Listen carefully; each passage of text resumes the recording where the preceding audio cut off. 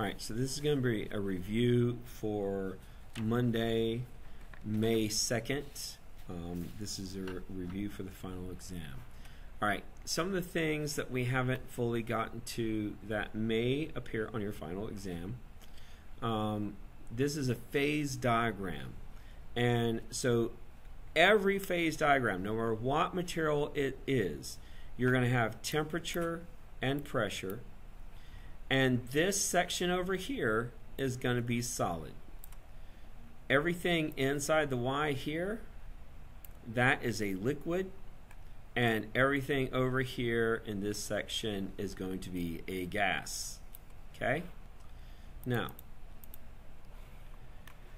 so if I ask you what state of matter A is in, it's a gas. If I ask you what state of matter B is in, it's a solid. How about C? That's a solid. How about D? That's a liquid. Okay? Now, if it is on the line, then it's at equilibrium between two states. All right? So, for example, if we were crossing from here to here, all right, we went from a solid to a gas. We call that sublimation. Okay, that's what dry ice does. If we're going this way, we call that deposition. All right. If we're going here, we call that condensation. And if we're going this way, we call that evaporation or vaporizing. Okay. If we're going this way, we call that melting. And if we're going this way, we call that freezing. Okay. So if it's on the line, for example, if we had a dot right here, that dot would be at equilibrium between the solid state and the gaseous state. So anything on the line is a gaseous state, or I'm sorry, is at equilibrium. Okay. Here's the same thing. This point where they all three meet, that's called the triple point. More on that later. This is called the critical point. More on that later. Chemical equilibrium is the state at which the forward reaction is equal to the rate of the reverse reaction. So the reactants are becoming products at the same speed that the products are becoming reactants. All right, Le Chatelet, I probably said that wrong, said that if something changes in the reaction, the equilibrium will shift to make it equilibrium again. All right. So, for example, if we have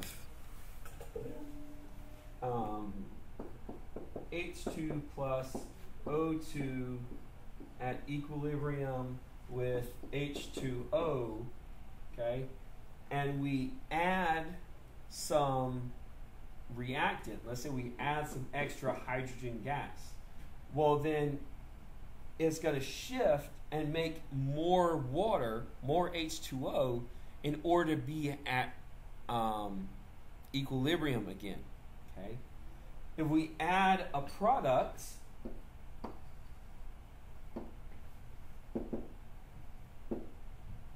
okay, if we add more H2O, then it's going to shift to the left and make more products, or I'm sorry, make more reactants, so that it can be at equilibrium.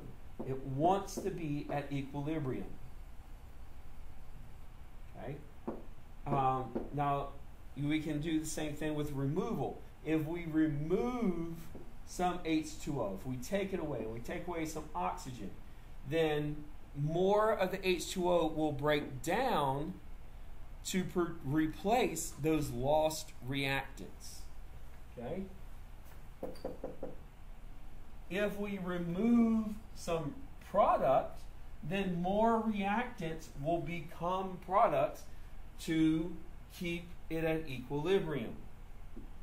Okay? So that's equilibrium. And this is a handy dandy little chart to remember.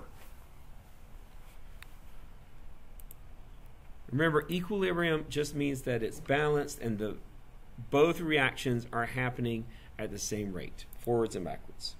This is a solubility graph.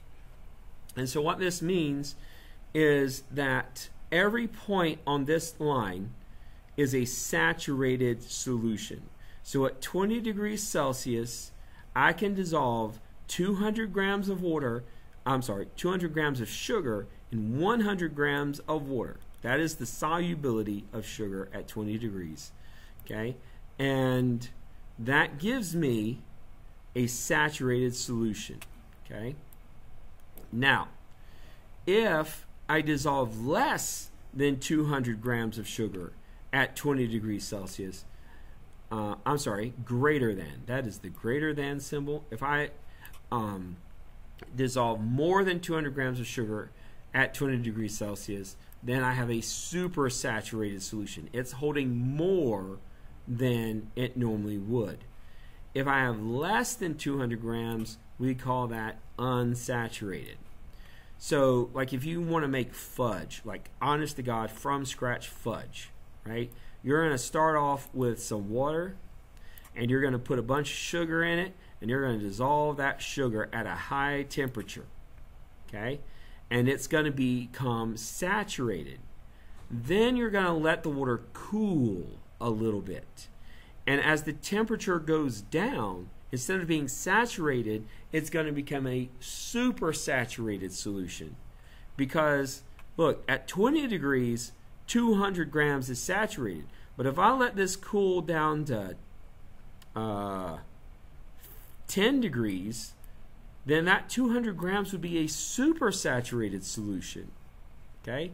So by letting a saturated solution at a high temperature cool down to a lower temperature, we can actually make a super saturated solution. All right, and remember, group 1 are the alkaline metals, group 2 are the alkaline earth metals, 3 through 12 are the transition metals, group 17 is the halogens, group 18 are the noble gases. On the left, we have the metals in yellow. On the right, we have the nonmetals in blue. And in green, in the middle, on the stair step, we have the metalloids. Okay? And that's it. That is the review for May 2nd, Monday's assignment. Thank you. Have a nice day.